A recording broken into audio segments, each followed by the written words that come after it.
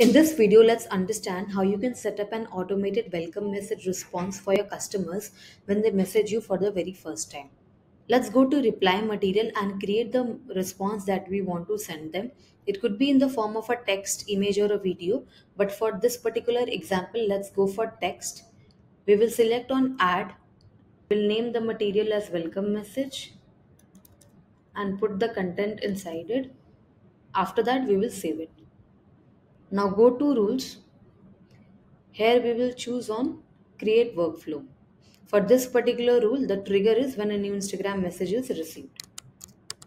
So let's name the flow as welcome message. For when the trigger is going to be the same.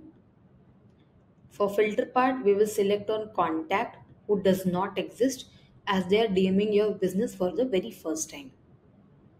For message type, we will select on text because we created that already in reply material. Now you will be able to see the material that you saved. We will select on welcome message. After that, we will save it when all the steps are done here. So anytime you receive a new message from a customer who does not exist in your contact list, an automated response will go to them similar to this.